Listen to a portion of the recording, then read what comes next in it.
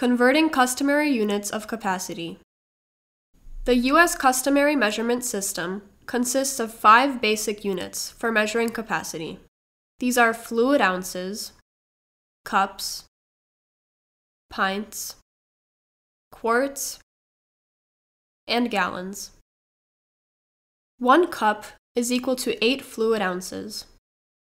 1 pint is equal to 2 cups, or 16 fluid ounces. 1 quart is equal to 2 pints, or 4 cups. 1 gallon is equal to 4 quarts, or 8 pints, or 16 cups. This table shows the relationships between the customary units of capacity. We can convert from one unit of customary capacity to another by multiplying or dividing. To go from larger to smaller units, we need to multiply. To go from smaller to larger units, we need to divide. Let's try an example. Convert 24 fluid ounces to cups. We're going from smaller units to larger units, so we need to divide. 1 cup has 8 fluid ounces, so we divide 24 by 8 to get 3 cups. So 24 fluid ounces is the same as 3 cups.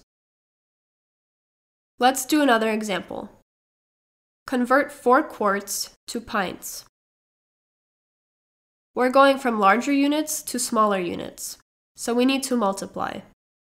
Remember, 1 quart is equal to 2 pints, so we multiply 4 by 2 to get 8 pints.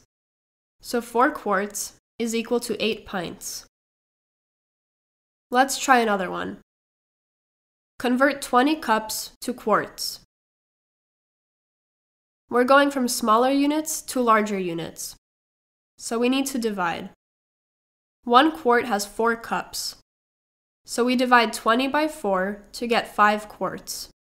So 20 cups is equal to 5 quarts. Let's try a different example. Convert 48 pints to gallons. This is a 2-step problem. First, we need to convert pints to quarts. Then we're going to convert quarts to gallons.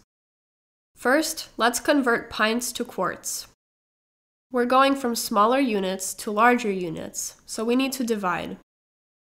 Remember, 1 quart is equal to 2 pints, so we divide 48 by 2 to get 24 quarts. Now we need to convert the 24 quarts into gallons. We're going from small units to large units, so we need to divide. 1 gallon has 4 quarts, so we divide 24 by 4 to get 6 gallons. So 48 pints is equal to 6 gallons. If you thought this video was helpful, please leave a like. For more videos like this, please subscribe.